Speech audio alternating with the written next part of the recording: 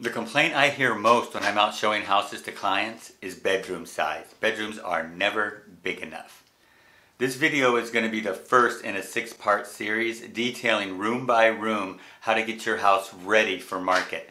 Getting your house ready for market is what makes you more money and what gets your house sold fast. Today we're going to focus on bedrooms, how to make your bedrooms appear bigger and how to make them inviting to potential buyers.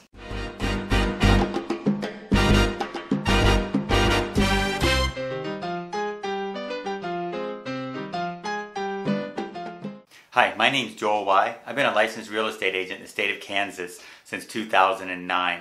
And before that, I was a project manager in the residential construction arena. So I've been in and around real estate pretty much my entire adult life. And that's where I gained all the insight and knowledge that I use to help you to sell your house yourself. Yeah, bedrooms never seem to be big enough. That is the one complaint I hear most. When I'm out showing houses, it's almost like I wait for it. Wait for it. Wait for it. There it is, yep. The bedrooms aren't big enough. I hear it all the time. So today I'm going to show you how to make the bedrooms appear to be bigger and how to make them more inviting so that buyers will find them irresistible along with the rest of your house.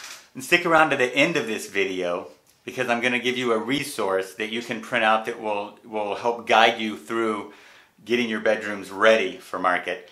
And also we'll give you some little bonus tips at the end. The first thing to do with bedrooms when getting your house ready to sell is to declutter. I know you hear that a lot and we say it about every room, but it is oh so true. And decluttering is kind of relative because decluttering to one person might be completely different to another person. But basically, to me, decluttering is getting everything out of the house that's not like necessary. Like all your little personal items. You know, take your coffee cups off the counters, little baskets full of pens. What is this? This is an oil burners, you know. All that stuff that is just kind of there, that's your stuff that you're used to a potential buyer, that's clutter. That's personal stuff.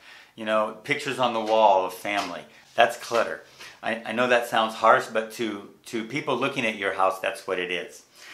So we want to get all that out of there. So before you even start working on this list, just get everything out of the bedroom that you don't need for everyday to-day living.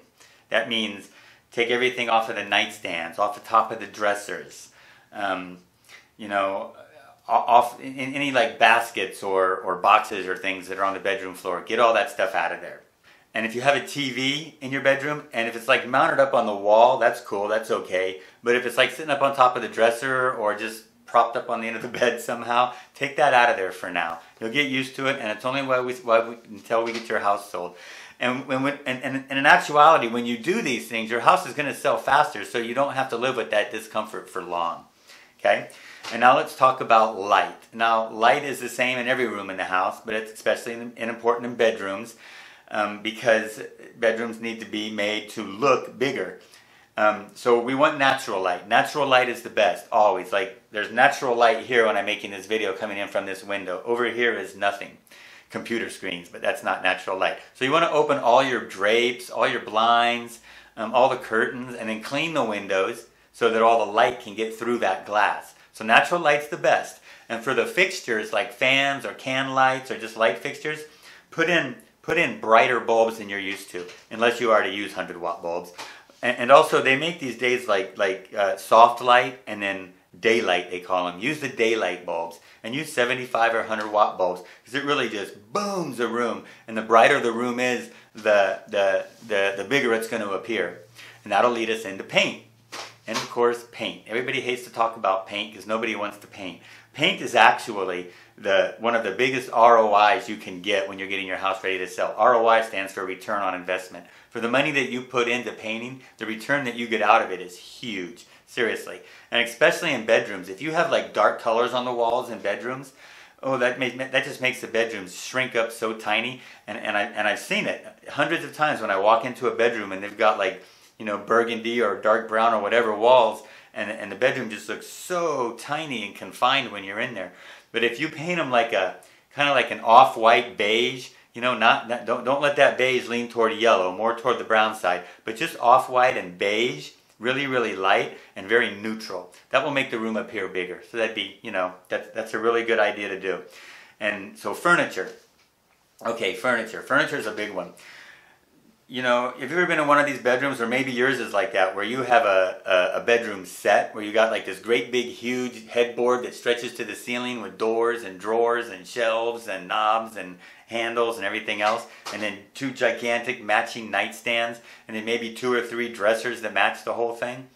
Now, if all that furniture fits in your room nice, and you still have lots of room, not room, but lots of room to maneuver around and do what you do in bedrooms, then that's great. But most houses I see, that's not the case. Most houses that have all that in it, the bed makes the bedrooms look small. So get as much of that stuff out of there as you can, including the headboard and the footboard and the extra dresser, and even the nightstands if they're too big. But you'll be able to tell. You'll be able to feel it yourself. And if you need to get somebody over there to help you, to kind of, you know, because you're just used to it and it might look okay to you, but get like family members that don't live there or friends to come over and kind of, whatever furniture's left in there, just move it around and just make sure that that it appears that there's a lot of space in there where people can walk through easily and not have to turn sideways to squeeze between the bed and the dresser. In the kids' rooms, you know, kids like to have their posters of their superheroes and their sports heroes and their idols and whatever else on the wall, whatever kids stick on walls.